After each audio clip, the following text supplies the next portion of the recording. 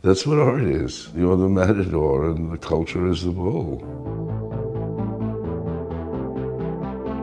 Art is made by people, for people. Otherwise, there's no reason for it to exist.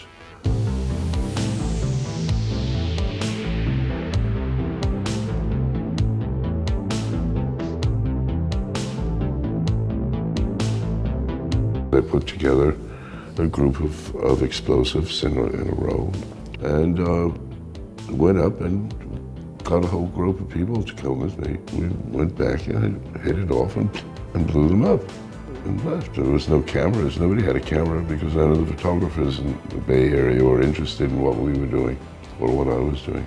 That was the rationale, and I don't think I ever mentioned it to anybody when I came back east.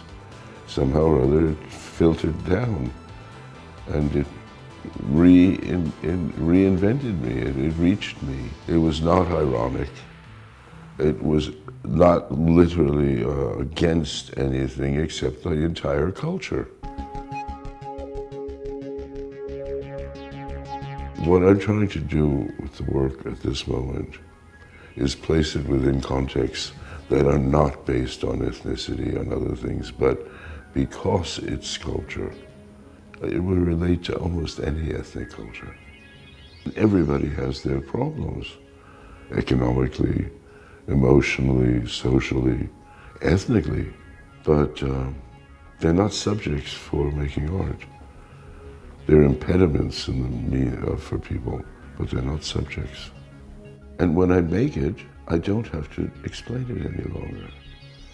And that's the whole point of what art is. Art is an objectification of something that you're trying to communicate with a culture. It's that tiny little thing that you do not want to fuck up somebody's day on their way to work. What the purpose that you're doing your work is to fuck up their whole life.